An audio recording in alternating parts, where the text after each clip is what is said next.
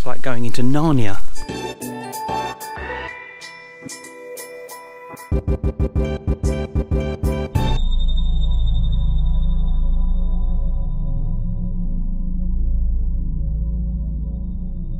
The County of Wilshire has long been a hotbed of paranormal and unexplained phenomena, and in this video, one we initially wasn't going to release, my friend and fellow researcher Robert Martins takes us to a secret location to talk about reports both experienced personally and from multiple witnesses of extraordinary phenomena.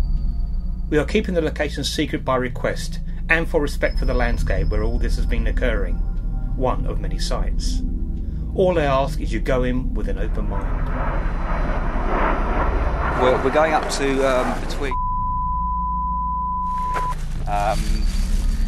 People have had sort of apparently strange experiences.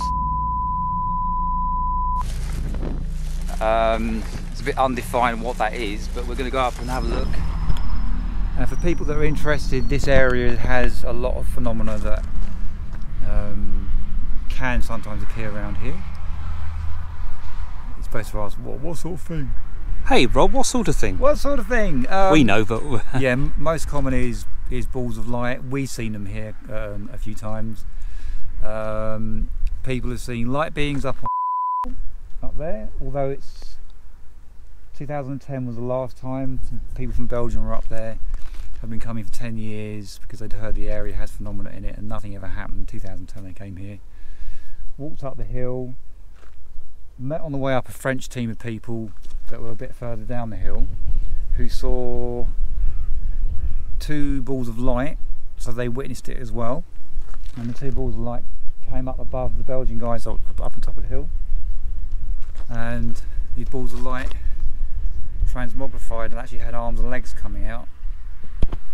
And the only reason I believe them is because we've had a couple of light being experiences in the area as well with other people. We've seen it. Yeah, it's heavy stuff, but and Rob's only sort of touching the tip of the iceberg of that, if iceberg. And he's completely off his trolley. Yeah, and he's completely off his trolley. But yeah, so we've been talking about this for a few years now, probably about 10 years. Oh, we'll be there for a bit longer. Very much. Mark, yes. would you like to walk to a portal? Would I like to walk to a portal? Yes, please. Okay. Okay, now, Rob especially has done a lot in this area. You might be sort of switching off now when we're saying we're going to go and look at a portal. Percy is a paranormal researcher and wanting to know about higher consciousness and higher vibration, higher energy. This should be interesting, so hopefully you'll come along for the journey. Not for a whole. No. There's lots and lots of phenomena. Don't tread on it. Oh no, little snake. Sorry, mate. Lots of phenomena have been reported over the years. Very, very, very strong area. We're going down to this energy portal. So Rob's done a lot of work on. He's off camera shot at the moment. But this is interesting. Early evening at the moment. No one else around. A couple of people up by the car park. That might be the problem. There's no one else around. Yeah, it might kick off.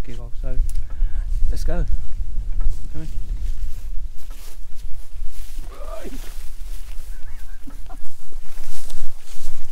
It's what we say that the veil is very thin all around here. Does that make sense? Yeah.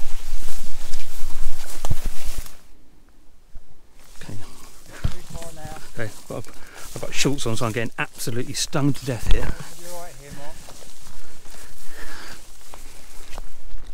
It's like going into Narnia. Not many people come here. And people have seen beings come through this portal, apparently. Multiple witnesses. Something very important when you have multiple witnesses of the same thing.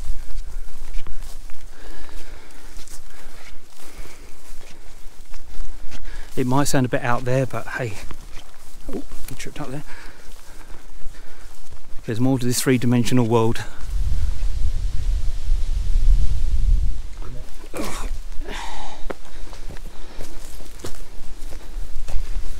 We've come up and round. It's a bit of a weird terrain to traverse, but we're getting there. This is where we had our experience here, wasn't it? Oh, we're back in, well, yeah, I saw some of it. So this is the portal site, or one of them around here.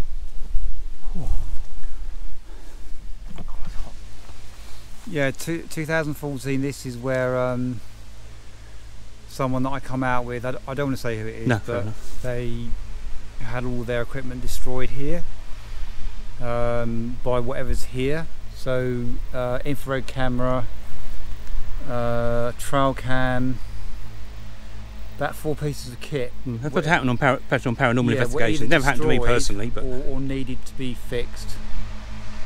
And the person talking about a bit later in the evening, Will went off to meet some people, pick them up to come back.